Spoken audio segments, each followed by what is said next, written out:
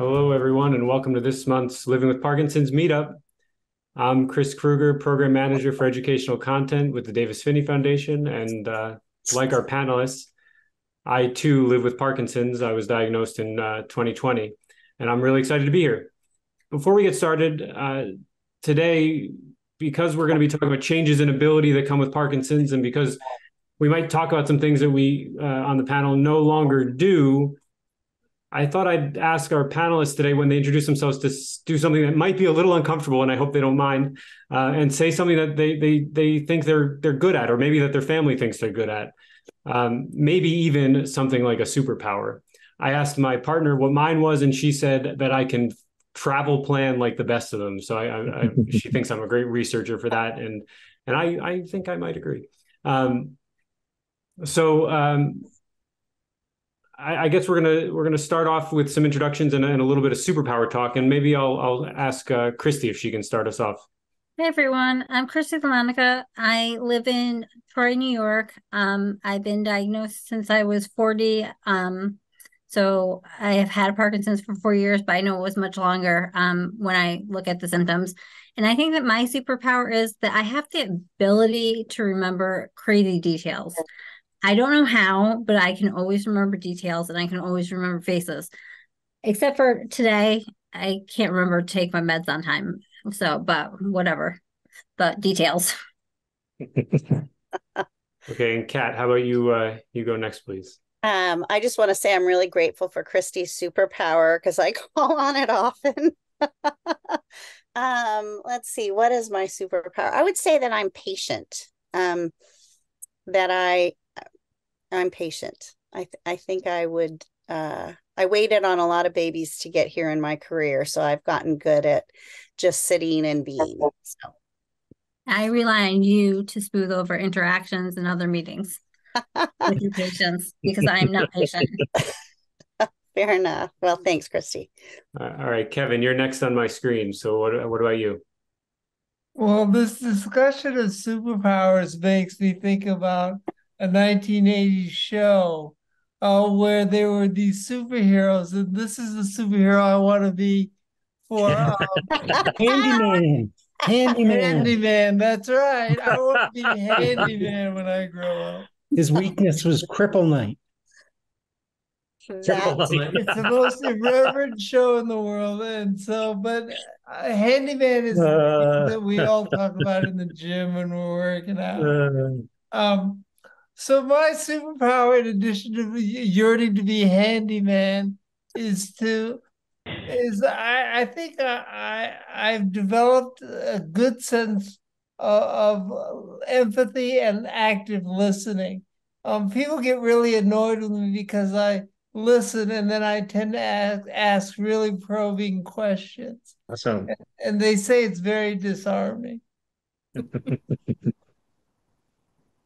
Well, I don't that feel and disarmed. good I looks, feel Kev. armed. I'm sorry. I said that and your good looks are a little disarming. Breaking. Okay, so Robin, how about you're up, please?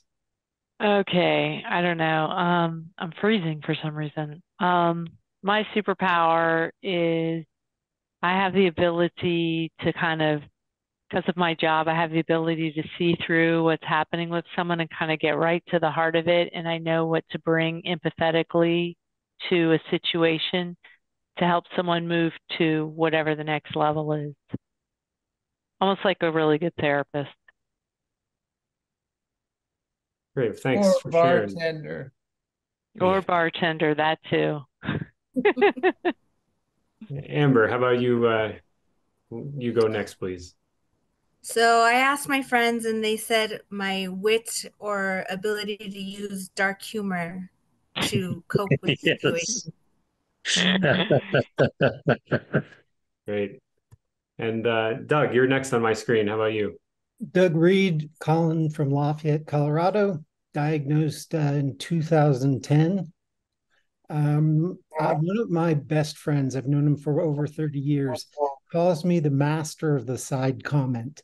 So I guess that means I have a quick wit and a good sense of humor. All right.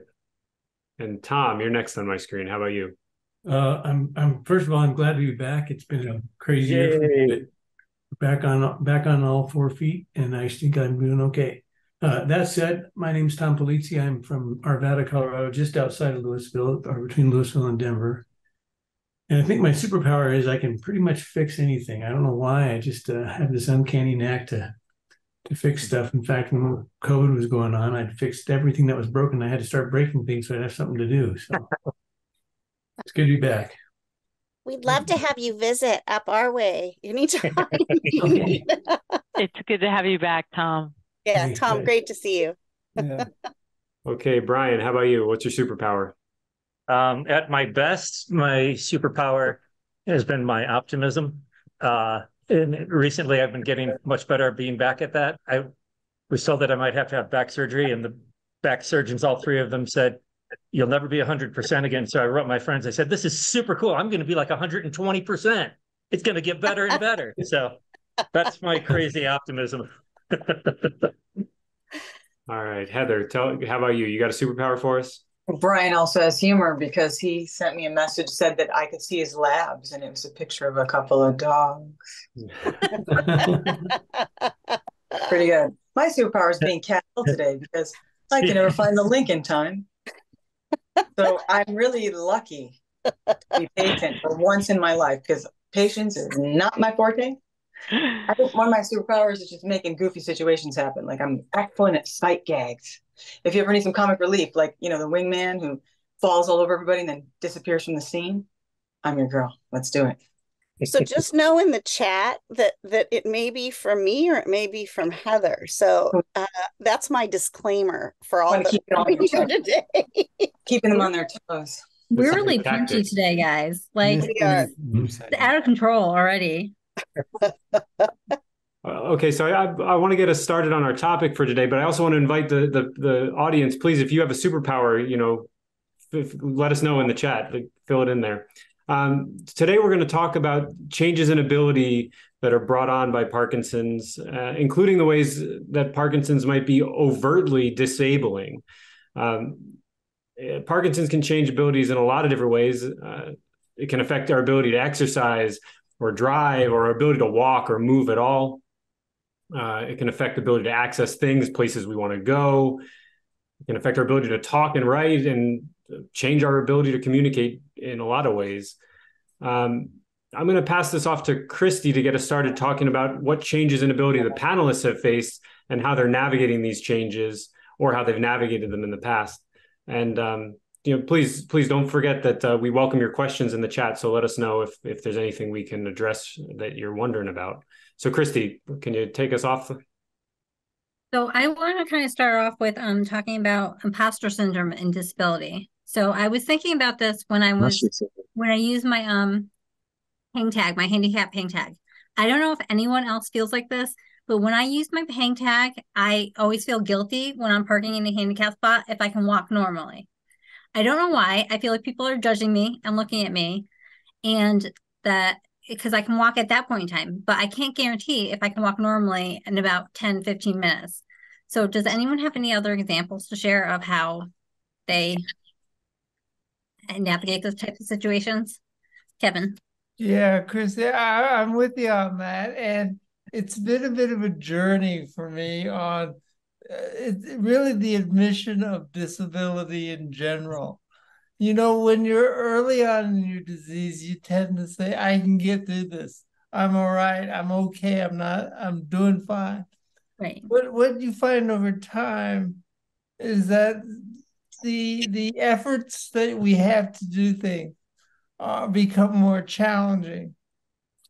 And I want to talk about an example I got together with a group of 360 disabled people the other day up in Breckenridge at this conference called No Barriers. No Barriers is an event which brings people with huge disabilities. It was founded by a climber who climbed Mount Everest blind 20 years ago. And he holds this conference where he brings people together. And there were some people in that conference that were hugely obvious. I mean, they had shrapnel, from bomb blasts, or we had people that were blind, or very obvious individuals. But a group of us were together where our disabilities were a little more invisible. And we talked a lot about imposter syndrome. And these individuals were all people that had PTSD or things like diseases where you couldn't see all the things that were happening. And what was really nice about this weekend was it was not a competition to say whose disability was greater, but it was really celebrating the fact that we all had something that was challenging us.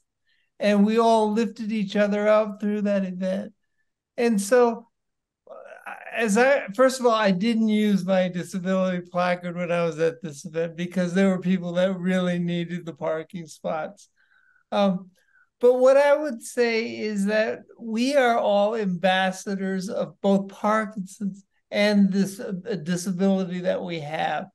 And if you get out of your car and someone questions you, you're representing all of our population and tribe here. So I've kind of gone from that embarrassment of using the placard to now almost wearing it as a symbol of pride in some way. So that's my 2 cents on the imposter syndrome. I'd be curious to hear what other people say. Me too.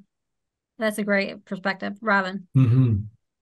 I talk about cycling all the time, but I cycle with groups of people who go fast, and I wasn't able to keep up with them anymore, even at a most basic pace. So I use an electric assist bike, and it looks like, I mean, I just almost feel the need to explain myself every single time I'm on a group ride. And it's like outing myself. But, you know, if I didn't have an electric assist bike, my average speed would be 8 miles an hour. So that's just one of those things where I always feel the need to explain myself.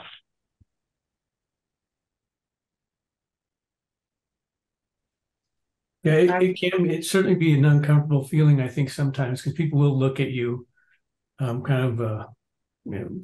making comments, I'm sure, in their heads about that guy doesn't look disabled to me. But again, I never know how I may enter a building walking, and I may walk out of the building or crawl out of the building on my way out. So you never know what's going to happen. That's why I really don't I don't really worry about it. So I haven't ever given it much thought.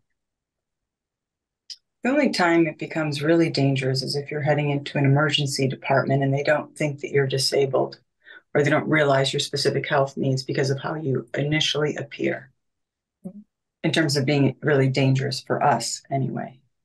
But I have found that in parking places, there's an awful lot of people who have an awful lot of opinions. And I used to be one of them. That's the thing. We don't know until we know. So I can't get too mad at them because they just don't know yet. Maybe they'll never know.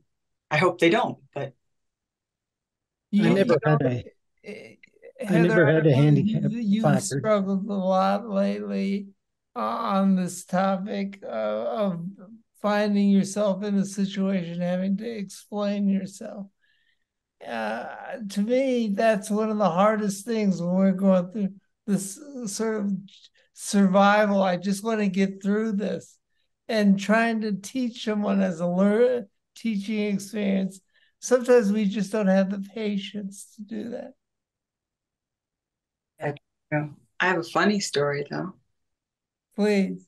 On that note, Christy, not to change the subject completely from parking, but it does have to do with transportation.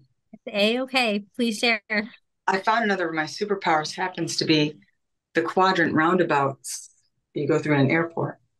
Where, picture this, we're moving as a school of fish, where if the person stops abruptly right in front of you, you will fall. Mm-hmm. And the access doors are all locked on either side. So I had to go through the turnstile, revolving door. Froze in there for at least a minute. Everybody hits the glass. And they were like, man down, terminal 3. Elderly couple down, terminal 3. It's mayhem. Security to terminal 3. Get over to the quadrant immediately. And you could hear this on the loudspeaker. They're calling security. It was a pileup. Who caused it? Me. So I'm sitting there getting the side eye. Everybody's looking at me. I'm going, I can't. They're like, why didn't you just move out of the way? I go, I don't know. I froze. I completely froze. And pretty soon, everyone is just livid with me. And I went, Parkinson's? Only word I could get out. And that actually happened. Anyway, security knows me now. We're like this. He's back. Hey, Doug.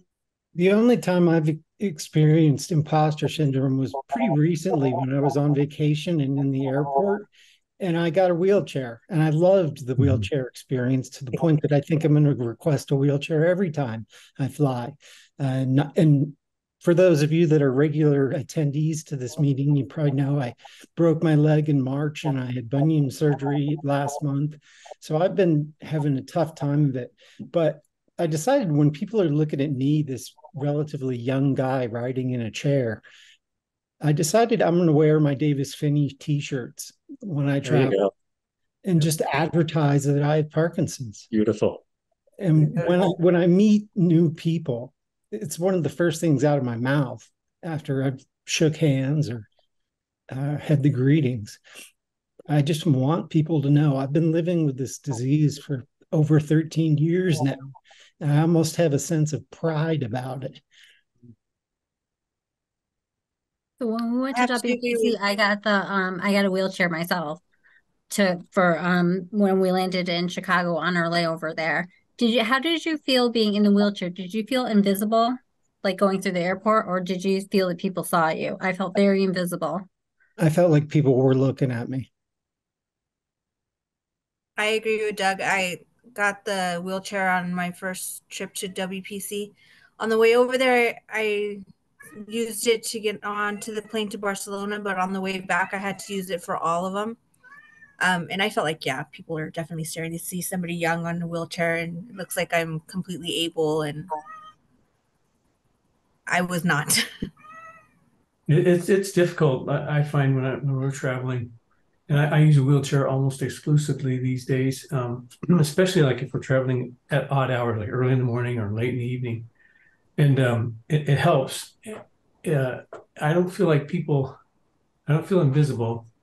I have to laugh at the guys who are pushing the wheelchair, who kind of make a lot of noise or ring the bell or whatever to signal that we're coming and that kind of thing. But it's definitely worthwhile. And I got to say, I don't really mind if people see me. I think it's a good thing.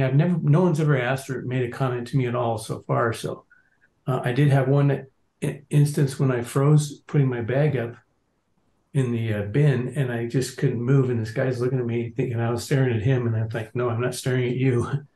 And then he got up and said, can I help you? I said, yeah, I have Parkinson's. I can't move. And he took my bag and he put it up there for me. So again, I think the guys that have all mentioned this so far, all of you folks that have mentioned it so far about it being a teaching opportunity, that's how I look at it, and it works pretty well. Yep, Ryan. I agree with everybody about getting the wheelchair. I did to Barcelona when it was suggested, and the standing that we would have had to have done in the lines going through to get in country would have been insane. So yeah, I can walk, a mile without too much problem. Sometimes I'll look funny, but the whole idea is we have to take care of ourselves for the long run. And if we walk and we hurt ourselves, we're not helping that goal.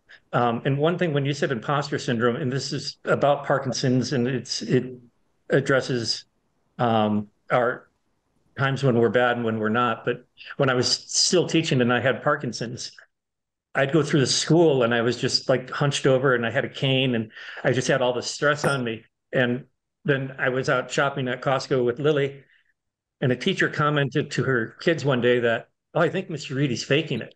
He just walks around here like this, and then he's at Costco and he's fine.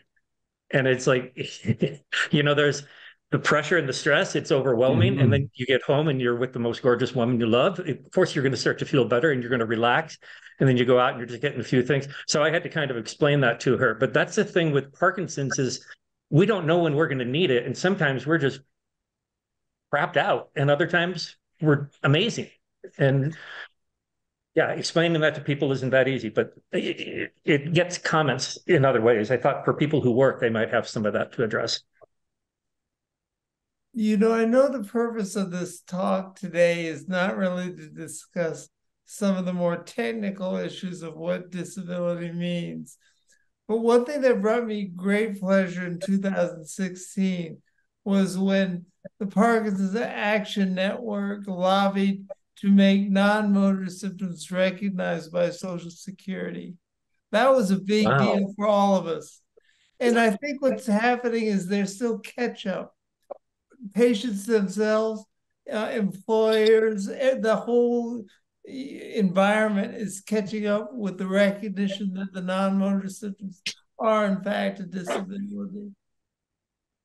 Yeah, Kevin, I would really echo that because in terms of quality of life, I don't know about all of you, but it's often the non-motor symptoms that are the most impactful for me.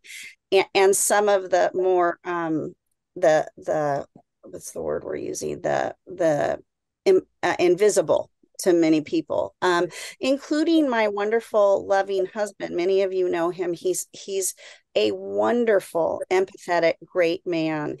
And he still sometimes will say, I'll say, honey, I really want us to park in the handicap, mainly because I'm tired, and it's the same thing. And then you have to go in, and especially Costco. I think it's because the parking lots are huge, and then you get inside and there's so much stimulation and so many choices. So it's almost always I walk in usually looking pretty okay and feeling pretty okay, but I know by the time I leave, I'm not going to be.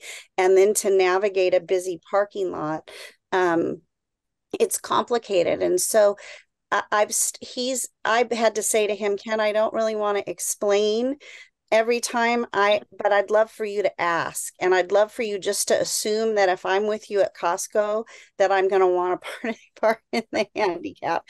And if I'm having to explain to somebody who sees me day in and day out, you can imagine what the rest of the world's like who doesn't have Parkinson's in their world. So I think it's interesting, and it's reinforcing that nobody else is in our bodies or in our brains. And even when we think we're presenting symptomatically, I loved the quote Pam wrote in the chat over here, what other people think of us is none of our business. Exactly. And I try to go to this place like, who am I to think that anybody's trying to figure me out? You know, I'm not so special, right? I try to think about not having so much of an ego, because often we're all looking at each other from our own places. And so I try to remember that even though I feel self-conscious or whatever, everybody's carrying their own load, and it's really none of my business what people are thinking. And frankly, if I can't figure out my husband, who I love and have lived with for 35 years, I'm often wrong trying to guess what he's thinking. I certainly can't figure out the whole world in a parking lot or Costco, right? So, or an airport, or anyway, for what it's worth. Robin.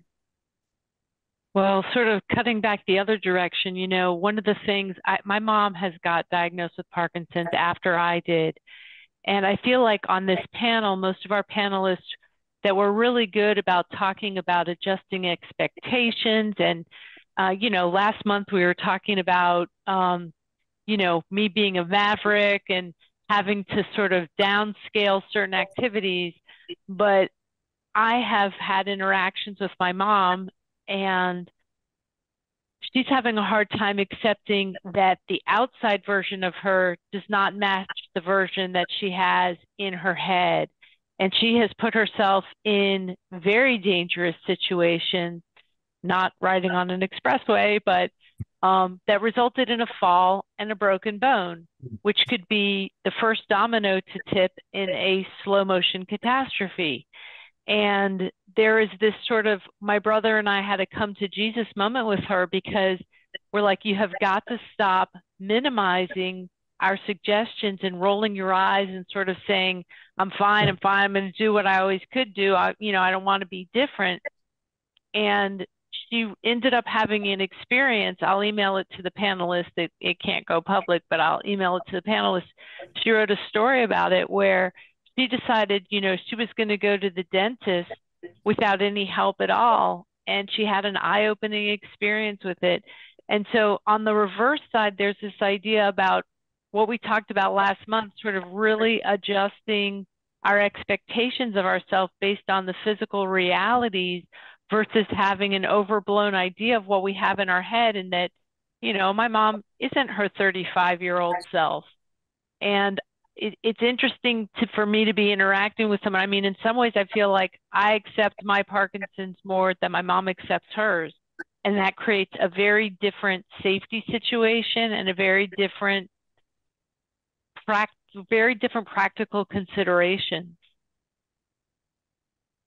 Yeah, Robin, you're pointing to something interesting to me that I think we've kind of circled around but haven't really dialed in on, which is, we've talked about some practical difficulties that are significant, obviously, but there's also kind of deeper emotional and familial issues that arise out of changes in ability that have to be navigated. So I'm wondering if anybody has any perspective on, I mean, Kat's talked about it a little bit, and Doug maybe has talked about it a little bit, but just the emotional side, how do we deal with these things internally? Somebody was talking about patience as their superpower, and I would just wonder, how do we create that? How do we find that inner strength? Does anybody have any thoughts about the emotional side and how we find strength? Well, it's kind of the denial and the acceptance thing. And I know when I first got it, I was in denial for a long time. And when I used to do presentations, I realized I had been in denial. I put up a picture of the Nile River and I say, not that Nile, I'm in denial. But it's something that I think we all kind of inherit, in the sense of we're young and vital, and we have this thing that we can't see. And so we have like, oh, no, I can still do this. Oh, I can do that. Oh, damn, that was a catastrophe.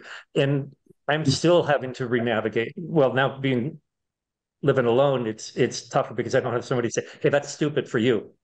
Or, something, but guidance. But it is truly the biggest challenge I think we have, because we want to remain vital. And I think it's an ongoing thing, at least in my end. It's something where I have to get humbled sometimes to get it in. Yeah. Kevin's been waiting. Can I ask the panel here, have any of you ever taken a functional capabilities exam? My disability lawyer recommended that I do it, and I went in to work with this occupational therapist for 4 hours, doing all kinds of tests, lifting, fine motor skills, you name it. And at the end, it was a very teary session where she says, you are definitely disabled according to my criteria. But she went on to say that just because you're disabled for something like a work evaluation, you're not disabled socially and living life. She says those are two separate disabilities that we're dealing with. And so I think it's really important to sort of disassociate what is a physical disability versus an emotional disability. Yeah, Kat, is it okay if I jump in? I don't want to take. Jump in. I think that I've been talking to a lot of folks lately about the process of going through qualifying for Social Security disability. And it's quite a process, and we're not experts here on this panel, but I'd like to talk about the mixed feeling when you're awarded Social Security disability. Part of you wants to jump up and down and say, thank goodness that is over. Thank goodness I have some promise of at least some income for the rest of my life. I may have been giving up my job, but it's also a really hard thing to say that people have dubbed you or granted you disability, because it can be a real catch-22 in your own head. The story that we tell ourselves is the most important story we're ever going to tell. And I think that while I think it's important to grieve the losses that we have as physically things become more and more challenging, that's really important. And I think it's important that we can look at ourselves honestly in the mirror and not put ourselves at risk. I think those are hard things. And I think that we undervalue how hard it is to shift and not put ourselves in a box, even though we can use the handicap placard. And I think that the trap is saying that when we are disabled or dubbed disabled or awarded disability, right, that takes away our vitality and our all of our abilities. And so I think it's really difficult. I agree with you, Kevin, that Kevin just commented that for me, it was harder. The day that I was awarded Social Security disability was one of the hardest days of my entire life. Mine too. It was, I'm going to choke up. It was validating in some ways, but it was also such a huge loss because I loved my work. And I knew that it was safer for me to not practice midwifery anymore for a whole host of reasons, but it was such a huge loss for me. And I really thought that professionally and intellectually, my life was over in many ways. And I'm so grateful that it isn't, that I've been able to go on and redefine myself. But I get how hard that is. And I don't want us to downplay that, because I think it is the single hardest part about living with a disability and also being diagnosed at a time when you're not ready to leave your professional life, and economically it has so significant of impact. Sorry. That is so powerful, Kat. And now you're helping lots of other people. You're helping so many of us. You've helped me basically birth something. Look at you. You don't stop helping. So thanks. Well, thank you. Sorry to be a mush pot. Don't be sorry. No, Kat, and you bring up such an important point, because I think particularly for this panel, we're all of personality types that we identify a lot with our jobs, our careers, and what we do. And it's forcing me, that you talked about finding vitality, other ways, redefining ourselves.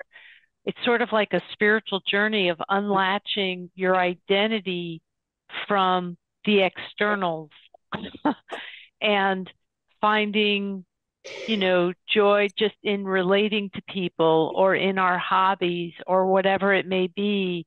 That's not an easy task. That's not an easy journey. I think, Kat, so often on these webinars, you always talk about this as a human experience. And I do think that we all have these spiritual journeys of, growth. And this is one of them. And there's the grieving process. I've heard people talk about that all the time, especially in this environment, about grieving the loss of your job or your career or whatever. I mean, that's certainly a real thing by all means. And I know I felt very similar to Kat. Well, my job wasn't anywhere near as glorious as yours, but it was definitely a costly thing for me mentally. I think what helps on the other side of the coin, though, is it's quite a business-like decision that you make there. For me, it was assuring myself that I had affordable insurance for the rest of for a long period of time, and that was really the big reason I sought Social Security disability. Plus, there was pressure from the private insurer that supplies the bulk of my disability to get that alleviates some money that they have to kick in. But the money aside, it was really more about having the security of having some decent insurance at a reasonable cost.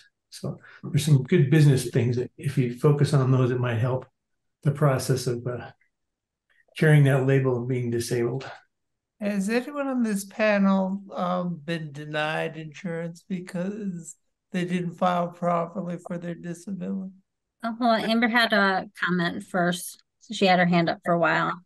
Oh, sorry. And then we I was just going to echo what Kat was saying. I recently attended a Social Security Administration seminar. And, I'm still working full time. I'm a single mom, so I have to think about monetarily being able to provide for the kids and, insurance and all of that. But I had basically a full down breakdown thinking about not going to work. Like, I feel like that is my identity and that's the escape from my house. And because I don't have a partner here at home, that's really how I get out and socialize. And what would that do if I didn't have that? Like, so can I just work forever? We'll keep you busy here, Amber. And my job just be changed so I can work forever though, because yes, kind of like on the other hand, it's thinking about having to go to work and teach. How long can I actually physically do this? Sorry, Heather, I'll call you in a second. Like, how long can I physically do this before I'm gonna have to apply? And that's why I attended the meeting, because I'm already thinking, like, I don't know how long I've got in me to continue doing this. Things are getting harder, things are progressing, and but then at the other end of it, like, I don't know how I will not do this.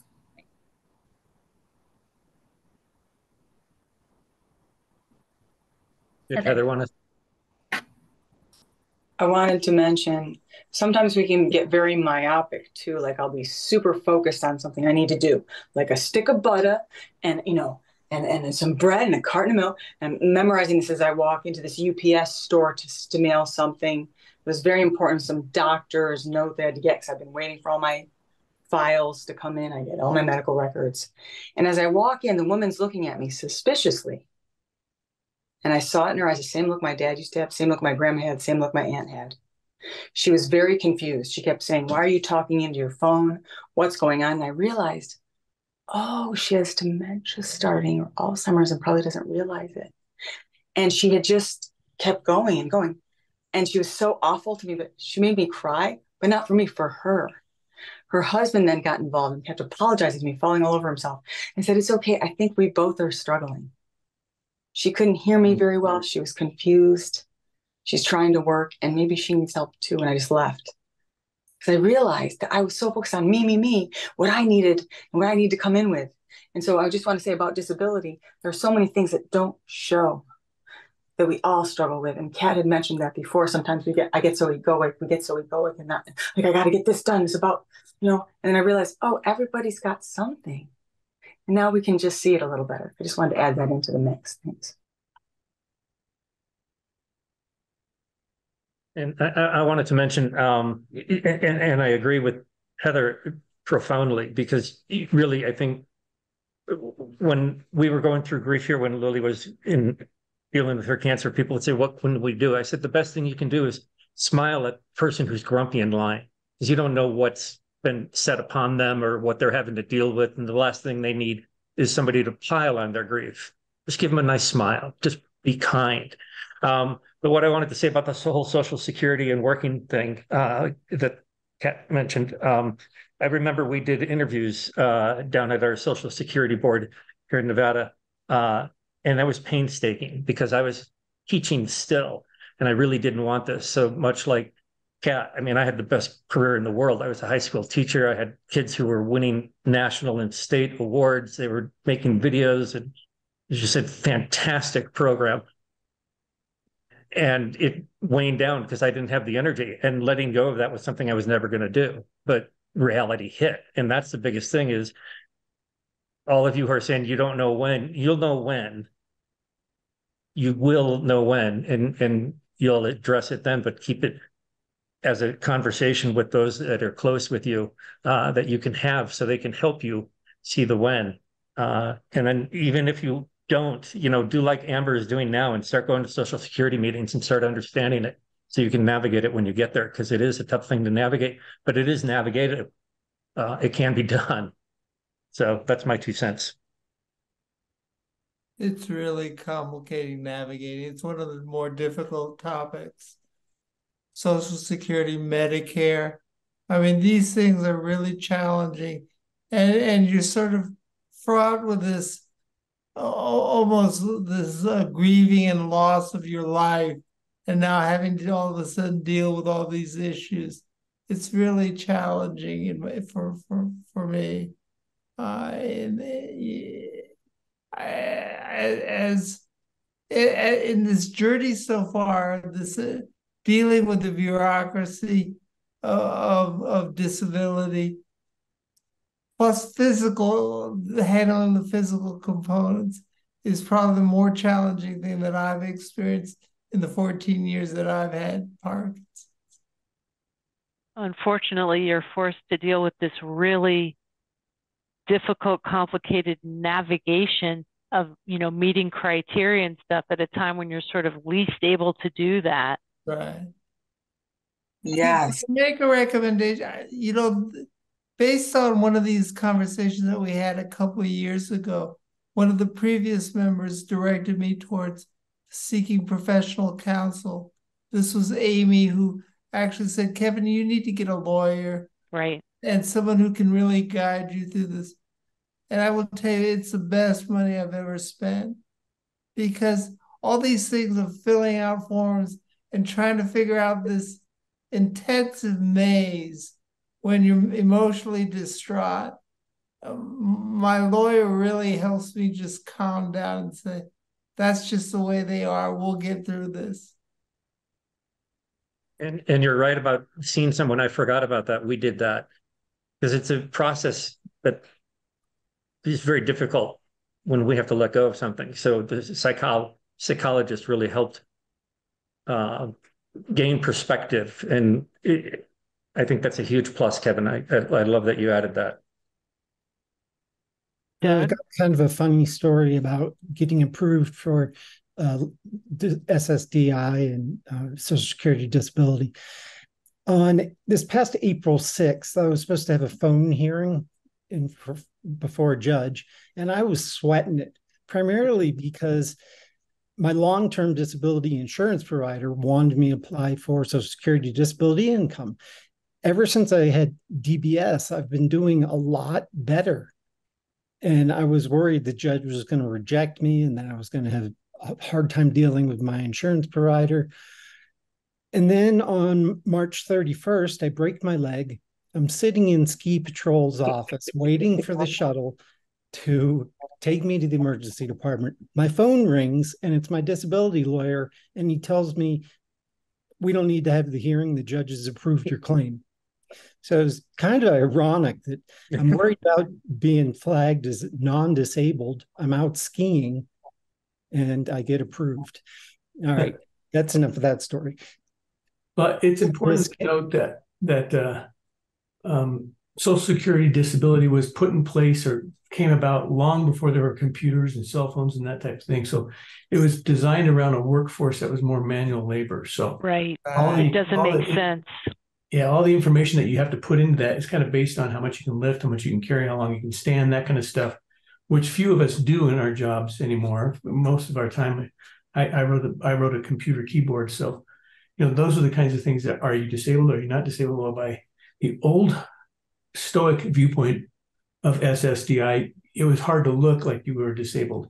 But in the new world, today's new world, and I don't know if that's a new world or not, but in the world that we live in today, it's not necessarily based on all the manual things. And that's where I think attorneys can really help that a lot, and your doctors can really help when you're making those applications to those things. Yeah. Yeah, and I'd also like to say that I thank you, everybody, for your kind comments. First off, I try to not fall apart here, but I also want to say that for all that the system is difficult, I do feel very lucky to live in this country and be able to have some resources. And I'm so well aware that many parts of the world, people don't have the kind of resources that we have. So even though the system is not perfect, it is a system that allows us to have free speech. And while a lot of us may feel stigmatized or marginalized, we in general have a world that we can be in without a lot of that. So I don't want to minimize that people are around the world are suffering. And I actually would love to hand off to Kev, because I think he and I have been working on some projects together, and I just want to share something, let him share something powerful about, and that helped give me some perspective. Kev? Kev. Yeah, Kat, I thank you for teeing that one up. You know, I was thinking about this just last week when they turned my DBS off so that I could get Botox. And I felt like I was having trouble swallowing, blinking, even breathing. But I mean, at that point in time, if you'd seen me, I was totally disabled. But what led me to think about how lucky I am. I mean, here I am getting the state of the art care, right? I mean, I drove to the hospital, parked in the disabled lot, getting the best of DVS and best of Botox and medical care, and realizing that there are people around the world that have nothing. Right. Pills. I have all these. That's right. There's a project that several of us are working on in medication equity in developing countries like Africa. I mean, the stigmatization if you're in Africa is that you're possessed by the devil if you have Parkinson's. In some parts of Africa. That's true. Not in Colorado, too. Well, that's the point on here, is that stigmatization is in different forms everywhere. We may not have it as extreme as in parts of Africa, where people are literally pulled out of their homes and killed. I mean, you there's a documentary that just showed on BBC called Shaking Hands with the Devil. And I would encourage everyone to watch this, and we could come back and have a very different conversation here if people are willing and interested in doing it. But it really sort of level sets and puts in perspective. It really minimizes all of our complaints, right? It just makes us feel very humble. That's right. And we don't point out this documentary because we want you to feel bad about yourselves, because I think we all are a product of the cultures that we are born and raised in. And I think what's been interesting doing this work with Kevin and a group of international advocates is that it's just enlightening, because sometimes we get to sit in our own homes and refill our prescriptions and drive to the markets when you realize that other people in the world don't have those privileges. And I think that it's humbling to think that simply by being diagnosed with Parkinson's in some parts of the world, people put their lives at risk letting that become public. And so it's a powerful watch. I think it's great awareness for anybody to watch, but we're not saying it or bringing it up to make you all feel humbled or bad, or we're more bringing it up as an awareness point. And I think for me, it's eye-opening, it's humbling, it's also a touch point for me to remember my own relative privilege. I want to kind of veer back just a little bit, because one aspect of disability that I know very well because I'm a veteran is veterans getting disability and getting Parkinson's in there. So just a quick moment on that, because it's very difficult. But now that they've done this recognition of the toxic exposure and the chemicals and all of that, they found two of the bases. My wife discovered that two of the bases I was at had TCE, tetrafluoroethylene, I think. Yeah. Yeah, in the drinking water. But so here's the trick, and this might even work with some of the stuff you're doing with Social Security. We found out that if we could get a doctor or a researcher of Parkinson's to say that my exposure is as likely as not to have contributed to my Parkinson's, at least in the VA sense of the government, as likely as not, they will go with, okay, that's good enough for us. So as some of you are navigating disability, I can't remember all the paperwork we did for that one with Social Security, but that's a very important phrase. And to have a doctor give that to you, it's called a nexus letter. That can get you through. My wife was a genius. We did it in 3 years. We got 100% disability in 3 years. Normally, that's like a 15-year process. But I just want to put that out there. Veterans should know now that there's a PACT Act, so they can look up and get help through the PACT Act too. Yeah. PACT. Yeah. PACT. Yeah. Okay. It's a really big thing for getting the veterans who've been exposed mainly during the recent wars, but it also works if you were at bases that had this stuff. And the other thing I wanted to mention as I've been listening to all of you is, because we're talking about disabilities, we're talking about the sadness of it or the hardness of it. But Kevin has mentioned No Barriers, and I did No Barriers Warriors, which was the veterans aspect of it. But what I loved, without going just into No Barriers, was when you look at them and their website, and you start to see all these other links and all these other places that are doing things for people with disabilities, like doing fly fishing or doing hiking. And it's like there's just whole wide variety. And when you get into that world and you see people that they have disabilities like you that don't really show, I've met people who were crushed by cars, but they can walk again, but it's, tricky and dicey, and they need the disability stuff. But when you're all together in this and you're lifting each other up to climb these poles and do the ropes course and get through the hike or get through it's like disability isn't the end of it. Disability is just another avenue. And I just want to open that avenue up as we're looking at the disability. I don't want to have it just sadness. There's a whole lot of fun in the disability world. Still to be had. Brian, there was no sadness on that weekend that I went. I mean, people who were dancing to a deaf musician who could hear nothing, and we're all out there having a good time. I can't tell you how much joy comes from admission and trying to prop each other up. I have one observation from WPC that I wanted to chat about, and that's the cultural treatment of people with disability. What I noticed was when we were in Barcelona, every time I was on a bus or a train, someone got up and gave me their seat. I can't tell you how moved I was by that. And then they would offer Jen, my care provider, one because she was with me.